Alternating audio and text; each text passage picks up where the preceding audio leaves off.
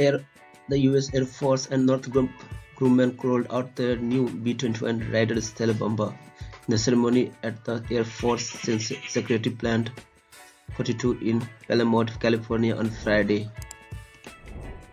They are nearly 6,000 miles away from the first Boeing F-15C Eagles fighters belonging to the US Air Force 18th Wings depart Kenya Airport for Airbus base in Okinawa, Japan's southernmost island prefectures. All 50 or so 18th Wings F-15, many more than 40 years old, are slated to leave Okinawa over next 2 years. Some will join 6 US Air National Guard squadrons that still fly F-15C, as others will go into storage into Arizona. Events are related as their force short-range fighters departure the Western Pacific regions. The service is continuing on the far-flying B-21 as to do much of the heaviest fighting in the event of war with China.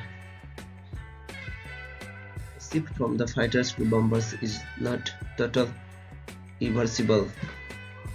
The Air Force plans to continue rotating visiting fighters through Canada, starting with Alaska-based F-22s that arrived around the same time the first F-15 is leaving. There are also US Air Force wings with 50 or so F-16s that flies from the Misawa Air Force Base in northern Japan, and the US Navy always has at the least one, sometimes 2 or 3 aircraft carrier and assault ships in the Western Pacific, each with its own embarked fighters. But Pentagon is not continuing on those fighters to win a war with the Chinese People's Liberation Army. The F-15C is America's longest range fighters, and with a useful missile load to range just 800 miles or so on internal fuel. It is not for no reasons that the main Air Force based for operations in the Western Pacific, Kadena, 470 miles northwest on Taiwan, around the same distance from the mainland China to west. Kadena is the only one based in the region that can project fighters into the air space around the Taiwan without those fighters needing a lot of mid-air refueling from slow maneuverable tank planes.